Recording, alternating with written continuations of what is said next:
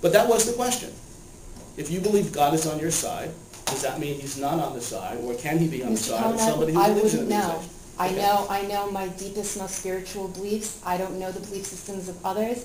And nor do we control God. And nor do we, yeah. Okay. I wouldn't know. You also said that you're Catholic and that you follow the Catholic religion. And my question to you is, does the Catholic religion, as far as you know, preclude immunizations? Does it permit immunizations?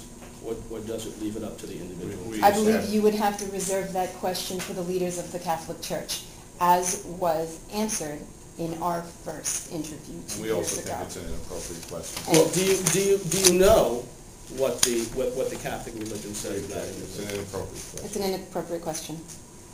That means you're refusing the answer? No, it doesn't. It means we reject the question. Well, well, if you reject the question, you're obviously not answering.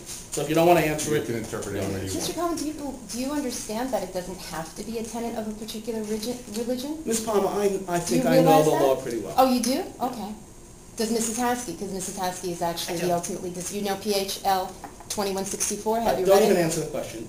She's not here to answer your questions. Okay. You're here to answer our questions, with all due respect.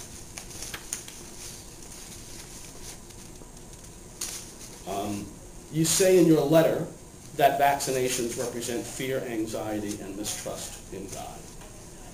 And my question to you is that if God gave man the wherewithal to create vaccinations, which has as their purpose to combat disease, then why would using them represent a mistrust in God? May I interject? Do me a favor, please. Yes. If you want to interject, can you please have the courtesy of waiting for my question to finish so that the tape can get it? I'd appreciate that. Sure. I really don't think I was rude. Maybe I jumped the gun by a few words. Thank you. So, While I put my... Let me. We object, and the reason we object is that question does not go to the sincerity of Thomas' beliefs as they've articulated. It challenges the foundation of their belief. That is highly inappropriate, an intrusion on their beliefs. So we object to that question. Let me explain to you my understanding of the law, and I've been doing this for a fair amount of time, is that there are two issues here. One is whether the individual truly holds religious beliefs, number one, and number two, whether those beliefs are sincerely and genuinely held. You could espouse a religious belief, and this has nothing to do with your clients today, but you could espouse something that's nobody can question as a religious belief. Whether it's sincerely held or not is something that may be subject to challenge, whether they're sincerely held. And you can espouse certain beliefs which by their very nature somebody could challenge as not being religious beliefs, although you may hold them sincerely. Having said that, I need to ask the question, which is, and I'll ask it again, and if your clients don't want to answer it, then I can't force them to answer it. You say in your letter that vaccinations represent fear, anxiety, and mistrust in God. And if God gave man the wherewithal to create vaccinations, which purpose is to combat disease, then why would using them represent a mistrust in God? While I put my trust in God to heal diseases, I also trust the judgment that he has given me to help a body in crisis. I'm not asking you about your use of medication. You were fairly clear in what you stated. I'm not asking you about that. You say that vaccinations represent fear, anxiety, and mistrust in God. And what I don't understand, what I'm trying to understand about that, is that, again, if God gave man the wherewithal to create these immunization agents, and the purpose of those is to combat disease, then why would using them, if God gave man the wherewithal to create them, why would using them represent a mistrust in God? How do you know God gave the wherewithal to create immunizations? How do you know Maybe the devil did. Okay, You're asking us to that understand maybe- what God's plan is, and we don't understand God's Hold plan. on, hold on. Taking what you explained earlier, is your question directed to whether or not that's a valid religious belief, or is it directed? I'm asking them to reconcile that and maybe their answer is we don't know that God gave, that God gave man the wherewithal. If their answer is maybe the devil did, then I accept that answer. You're asking them to reconcile the two statements? Yes. But that assumes that religion always reconciles conflicting statements and beliefs. Sometimes it does, sometimes it doesn't. It's not a belief, so I don't see how the question can even be answered. Okay. If we want to get into a philosophical discussion about religion, Well, that's one thing. Well, oftentimes we do in these settings. Well, I'm not sure that's appropriate. Well, that's, Yeah. you could advise your client. Sometimes beliefs Could are advise your client ineffable, accordingly. as they are abstract. Sometimes they are difficult to describe and explain. Though I think I've done a very good job describing my religious beliefs and how they tie into refusing vaccines in my letter. Okay. Again, why is using an immunization agent, which, and I'm assuming that God gave man the wherewithal to create it. Now, if you don't that's your accept, assumption. okay, well, That's if you not my don't, if you, assumption. well, where do you think it came from? I think, again, you're Why does that tie in? espousing a view, well, I don't know whether you personally hold it or not, it's irrelevant, but you're espousing a view that religion would support vaccination.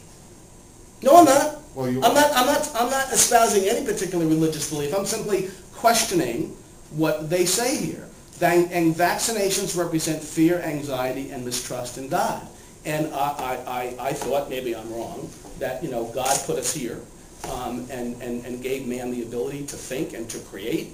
And man obviously was able to create immunization. But that's your Maybe beliefs, that's you not are wrong. ours. Maybe you are That's wrong. not And ours. perhaps the Well, So answer you can ask can your be found question in God's to yourself. mysterious and plan. I think the point is maybe, yes, someone may believe that and take that view. The Pondits don't subscribe to that view. Well, okay, then They where subscribe did to the immunizations come from? If God didn't give man, if you're saying that God did not give man the wherewithal to create Why do immunizations, they have to answer that question? well, How because do they know Where do well, that's what I'm immunizations well, come from?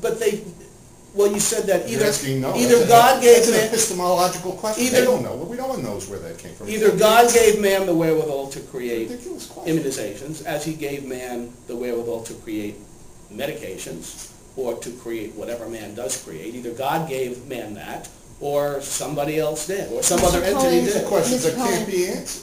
That can't be answered. what are we Sometimes doing here? religious That beliefs could be- are inexplainable. As a matter of fact, the more abstract you get with concepts, like I was saying before, the more difficult it is to describe, reconcile, or create a path of logic around.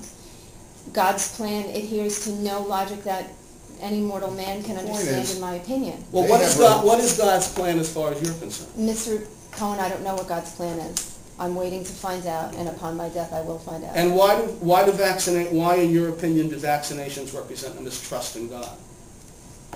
God gave me a healthy body to inject disease. Okay, let me see here.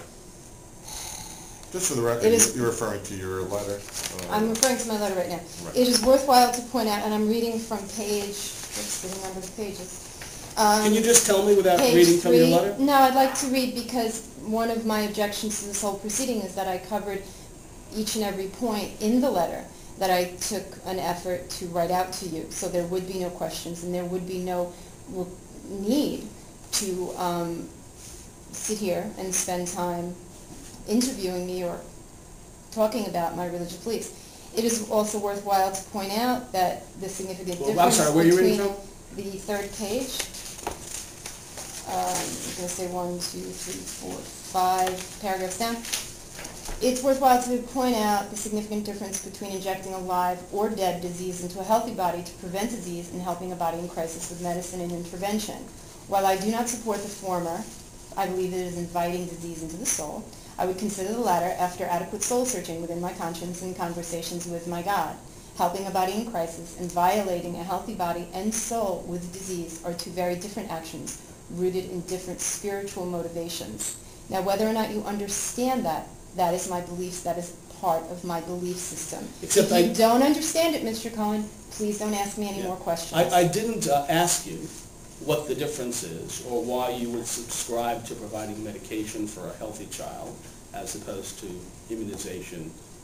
Providing medication to a sick child as opposed to immunization for a healthy child. I didn't ask that. That wasn't my question to you. My question was very simple, which was, why do you believe vaccinations represent a mistrust in God? It has nothing to do with providing medication to a child who's sick. It has to do with the statement that you made one page before that, which was that vaccinations represent fear, anxiety, and mistrust in God. And my simple question is, why do you believe vaccinations represent a mistrust in Mankind states that if we do not vaccinate our child, he may become sick and die. However, I believe that God forgives all sins and heals all diseases. That is scripture directly out of the Bible, and that is what I believe. Do you believe it's a sin to immunize your child?